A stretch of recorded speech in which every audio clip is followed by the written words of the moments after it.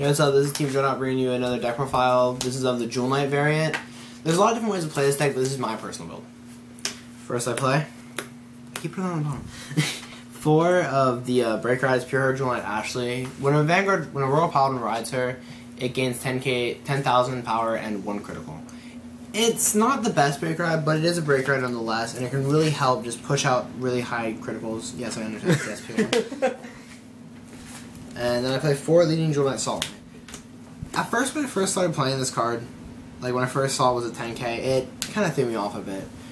But actually, its ability is pretty fair. It's kind of those 2 Jewel Knights to call a Jewel Knight. This can get you out of a tight spot at any point in time, and just the extra critical. It's really MLB. It's a 12,000 power, 2 critical when it attacks. You have 4 Jewel Knight rear guards.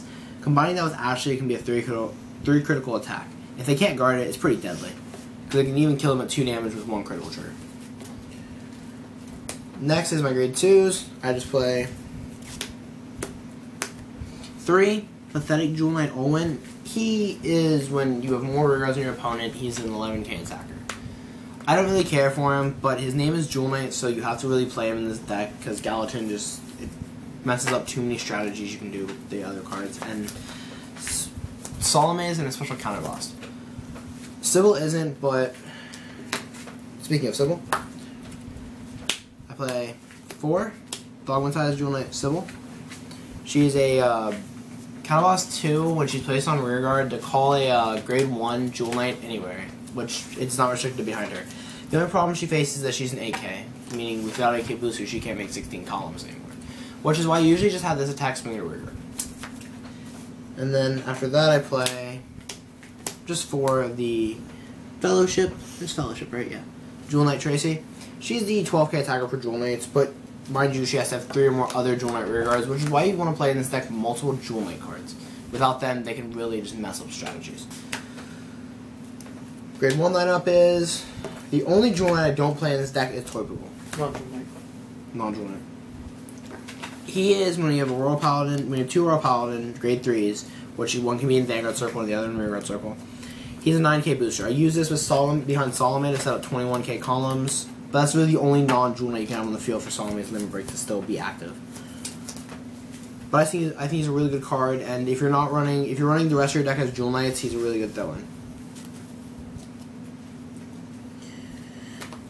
Jewel Knight Prismy.